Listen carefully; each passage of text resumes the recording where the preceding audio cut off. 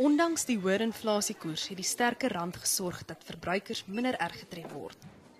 Volgens ekonoom Mike Schuessler het die waarde van die geldeenheid met 35% versterk in vergelyking met dieselfde tyd verlede jaar. Dit is eintlik baie goeie nuus vir die verbruiker daar buite en alhoewel inflasie hoër as verwag ingekom het, sou inflasie baie erger gewees het as die rand nie daai 35% verbetering gehad het. Schuessler sê egter die koste van voedsel en duurder goedere gaan nie te vinnig verlaag word nie, omdat handelaars huiwerig is om pryse oorhaastig aan te pas.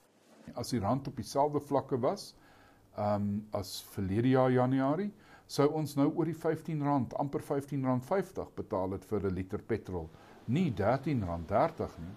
En as jy dit dan terugvat na die motoris toe, dan sou hy meer as R280 ekstra hierdie maand uit sy sak uit moes betaal.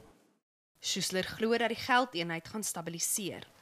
Dit is nou dalk 'n goeie geleentheid om jou kapitaal en jou produksiegoed wat jy van oorsee moet in te bring, want dit is onwaarskynlik dat die rand vir ewig by hierdie tipe van vlakke gaan wees.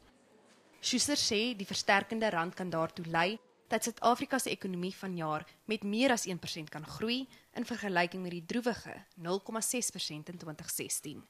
Carla Coetzee, Johannesburg.